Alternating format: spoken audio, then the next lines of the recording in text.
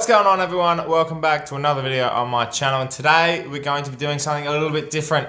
A new segment for the channel. It's called the AFL Feel Good Story of the Week, and well, we're starting it basically halfway through the season, but nonetheless, we're all going to be focusing on the good stuff that's happened throughout the previous round, and round 12 just happened, and there are a few different incidents that did happen across the weekend that made a lot of supporters feel good, and well, it got people up and about and got people talking. So we're going to pick one of those events and go through it and see why it is the feel good story of the week. So without further ado, let's see exactly who became the feel good story of round 12.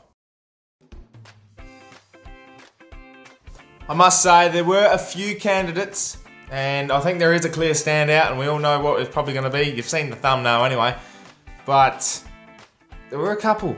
And a personal favourite of mine was Aaron Naughton kicking a bag of 6 against the Crows, who are quite hapless at the moment. And the title in the advertiser was Naughton 12, and I thought, well, that was a feel-good story because, well, it made me feel good about myself because Port Adelaide got smashed on Friday night. But to see that Monday morning, well, that was, yeah, that made me feel good. So probably not everyone's cup of tea, especially Crows fans, but I know Port fans were pretty happy with that one. So that was an honourable mention. Another one was Elijah Taylor.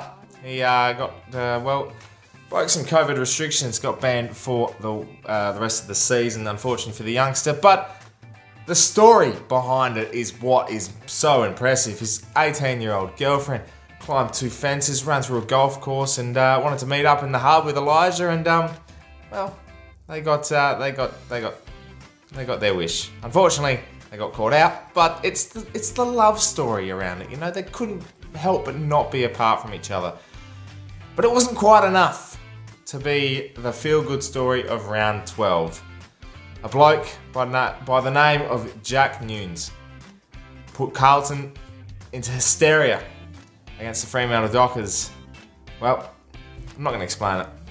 This is it. After the siren to win the game for your club, wasting no time, Jack Newnes.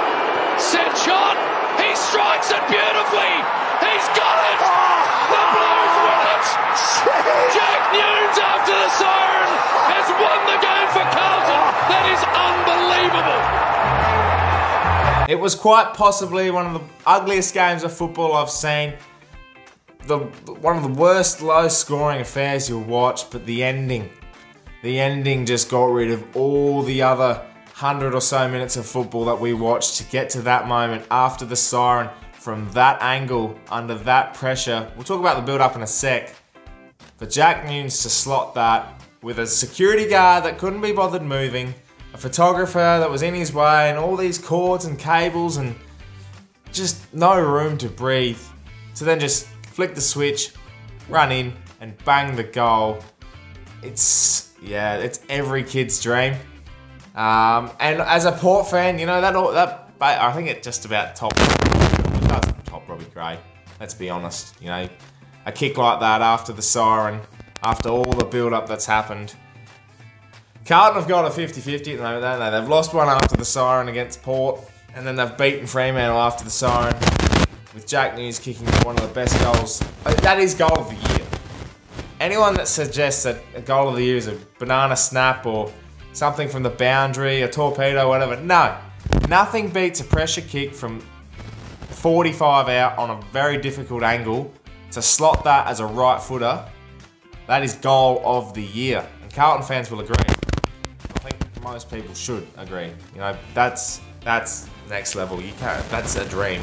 And if you slot one of those, you're in the record books for history, because not many of those happen too often. We've had 2 this year as well. But let's talk about the build up to it. Obviously, the pressure was there. We had, I think it was Harry Mackay that had the snap on goal with his left foot. Shanked it completely. No, I think most people probably do that on the left foot, unless you are a left footer. But then Liam Jones takes a mark in the other pocket, has a defender's kick for goal. I'm a defender, so I know exactly how he felt when he kicked it, because that thing bent too early, missed basically nearly everything, snuck in for a point. And then Fremantle come out. They looked likely that they were going to seal this one home. And I think it was Tabner that knocks it out of bounds, gets paid deliberate. Now, in my opinion, that is deliberate. You can't do that. That's what deliberate is in for at the moment. And yeah, You know, that's deliberate. That's fine. Then Carlton quickly play on. I can't remember who it was that went for the smother. Obviously didn't get the smother and hit the Carlton player head on. It was a free kick. Now, the AFL's ticked off the free kick and, you know, the downfield free kick as well, because obviously the ball was passed and this has happened after the kick, but they didn't tick off the fact that Jack Newnes was the one kicking for goal. I think it was supposed to be Gibbons, so for that's the story right there. Jack Newnes, it wasn't even his kick, and he's taken the kick and he's put Carlton into hysteria, and the rest is history. It's just stuff like that that's made 2020 such a unique year. And people that talk about how football's become garbage and how it's just not to the standard that we all expect. You know what? It's the standard of 2020, and it's the standard that we've had to deal with all year, and it's produced some absolute ripper games, ripper finishes, and you can't take football for granted. Football is good. Jack Newnes, his kick was very good. And that is the AFL feel-good story of round 12.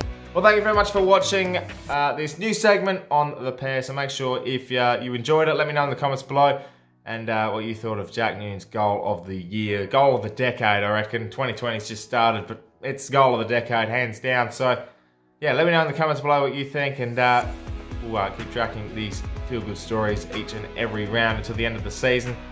So make sure you subscribe to the channel if you're new for plenty more AFL feel-good stories and Port Adelaide content as well. My name is Anthony, and as always, can the pair.